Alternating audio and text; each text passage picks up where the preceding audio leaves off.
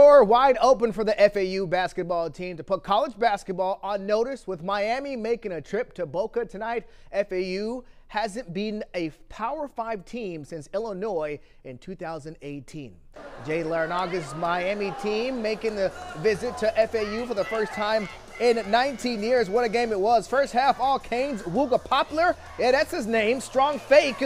Gets the basket and a foul. Canes up 14 at the break. Here come the Owls in the second half. That's Michael Force with 3 of his game-high 21. The lead down to 8. Big second half for Elijah Martin.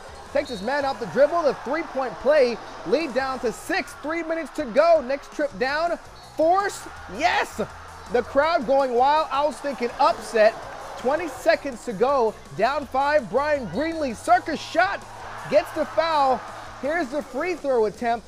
Misses it, but gets the rebound and kicks it out to Force for 3 to tie the game. 16 seconds left. Miami does not call timeout. Isaiah Wong says, I don't need one. Here's your ball game. Gets the bucket. 0.7 left on the clock.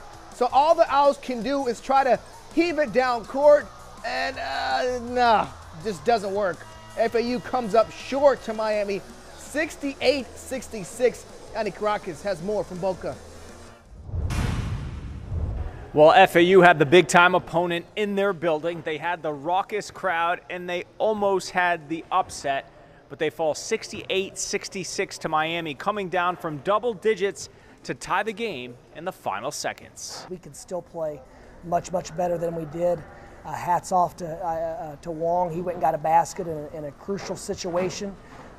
But I think we did grow up from the first half to the second half, and we're a work in progress, but we have a chance to be a very good basketball team. We played an ACC team in our building. We had a great crowd. Second half, we played amazing. So we could just play how we played the second half, both halves of a game, and I think it's going to be a great year for us. And while the Owls shot a stellar 49% from the field, just 10 of 24 from the free throw line, Miami 30 of 38, so the Canes with 20 extra points at the line in comparison to FAU. But it's a strong performance and one Dusty May hopes the Owls can build on early in this season. Reporting in Boca Raton, I'm Yanni Caracas, WPBF 25 Sports.